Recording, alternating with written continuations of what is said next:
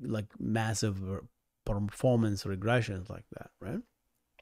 Now, all of these are being tackled. So in a year or two, MySQL 8 will perhaps bypass 5.7, but it is having a little bit of a turbulent journey currently, and Postgres is clearly winning, if you notice, right? And maybe my Postgres became popular because of this, a little bit of a fumble, if you will, MySQL fumble. Postgres became really popular, and in 2023 is the most popular database, and maybe 2024 is going to remain there. Will MySQL come back? I think it will. I love MySQL.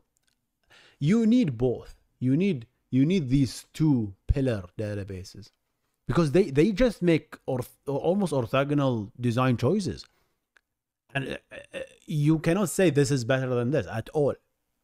The design choices for MySQL Anno is very different than Postgres, and some people criticize Postgres for this,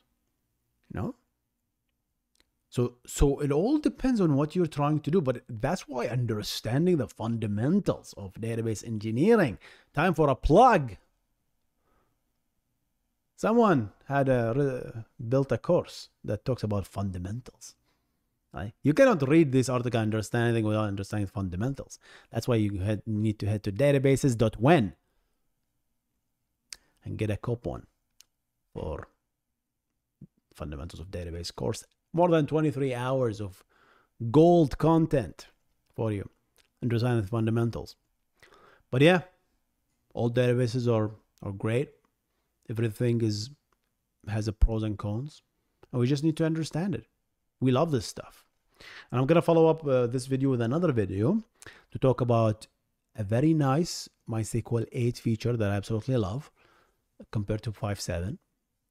And that is blows 5.7 out of the window, right?